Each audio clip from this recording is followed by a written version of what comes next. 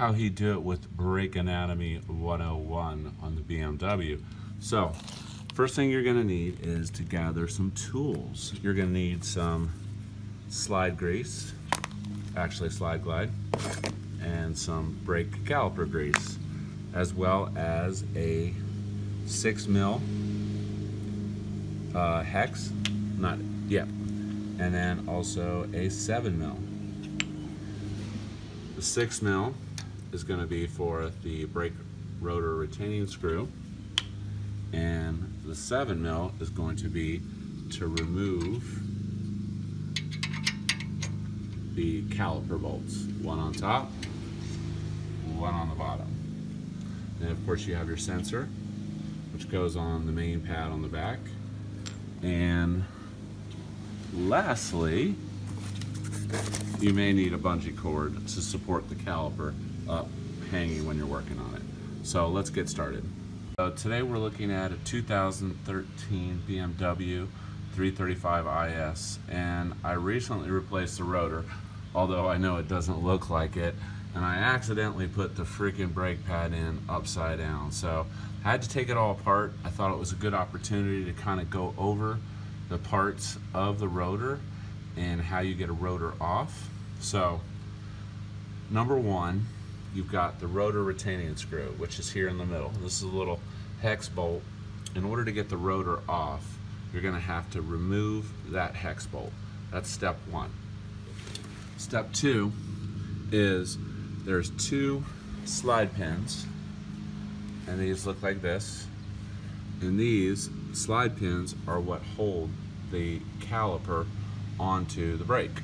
So if we pull this caliper off, you can see there's screw hole number one and screw hole number two.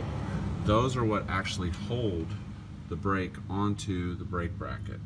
Now, if you want to get the rotor off, you have to remove the brake bracket screws. The brake bracket screws are on the back side, and you can see there's two big bolts that hold this, let me set this down, that hold this brake bracket on, and you will not be able to get the rotor off. Let me take this off.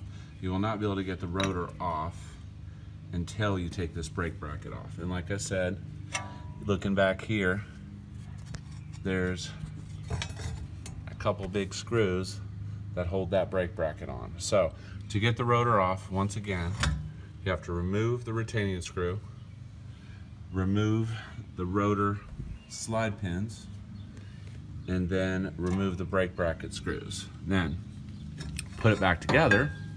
You're going to snap your new brake pad in on this side, and then you're going to use a C-clamp to compress this caliper to make a little room. So then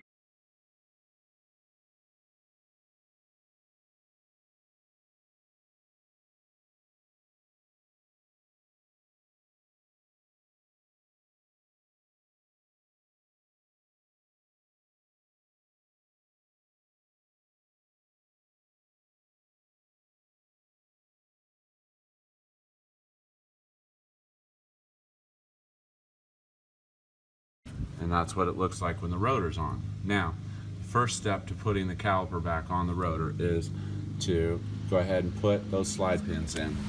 Now, as a general rule, I like to take these slide pins, rough them up with a little sandpaper or a wire brush, and slide grease on these slide pins.